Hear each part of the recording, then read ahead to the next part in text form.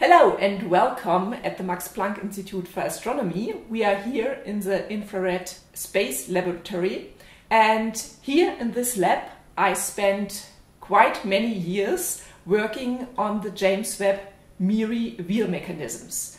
So MIRI is one of the 4 scientific instruments of the James Webb Space Telescope. Here is the filter wheel, which is inside the imaging part of MIRI. It has 18 positions, and the idea is like in an old camera, if you could change the blue filter, the red filter, the green filter, the same scientists want to do in space, but of course they can't do it manually. So you put different filters on a wheel and then you move the wheel to the specific position requested. And the wheel mechanisms have been developed and qualified here at MPIA by MPIA staff.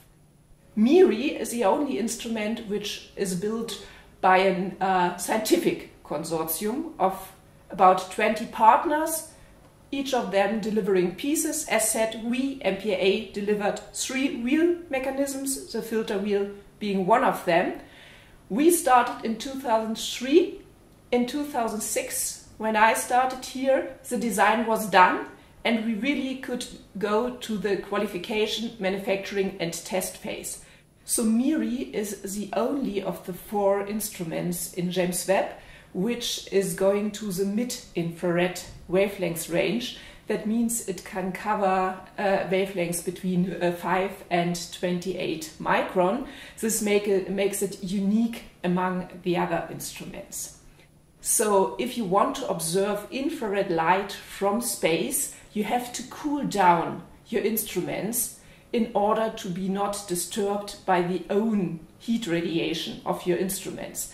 And every heat source you do have is disturbing your scientific measurements. So if you move a wheel, you have a motor, you need some current to move the wheel, and this is then having some heat load. What we did in order to reduce this is that we measured the parameters of the wheel, like the mass and the moment of inertia. We measured them as precisely as we could, and we do calculate the minimum current that is needed to move the wheel safely into another position.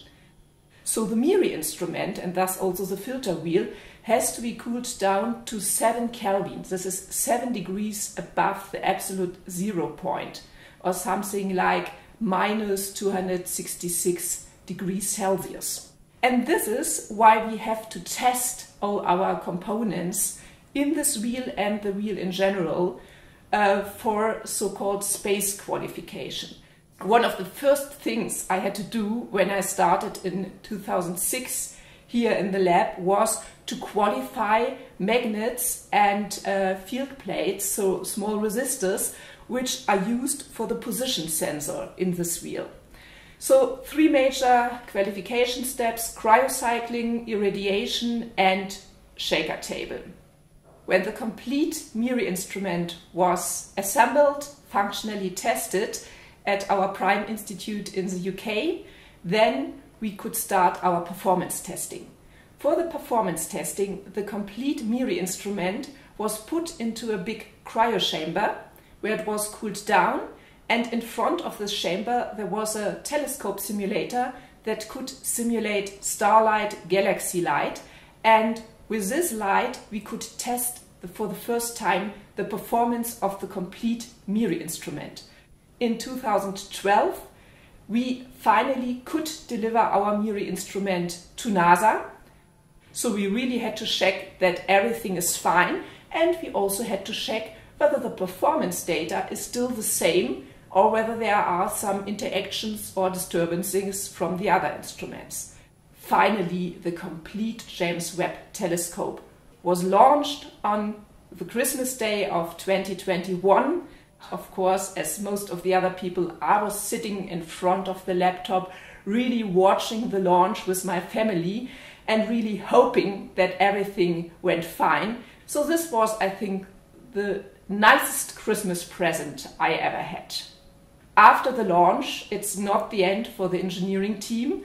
You have to test the instruments functionally, and then you do the performance tests of your instruments, and then you get your in-flight calibration data. So during the commissioning phase, a lot of engineering data was taken, also from scientific objects, of course. And one of the nicest pictures I saw was a comparison of the MIRI image of part of the large Magellanic Cloud compared to the Spitzer data. Spitzer is another old infrared space telescope, and it had an instrument comparable to the wavelength range of MIRI on board. And so there you could see two pictures of the very same region of the large Magellanic Cloud, and you could really see the difference. So the MIRI picture was so much sharper, did reveal so much more detail into the depths of the universe, that you really thought, okay, this many years of work and efforts, that's really worth it.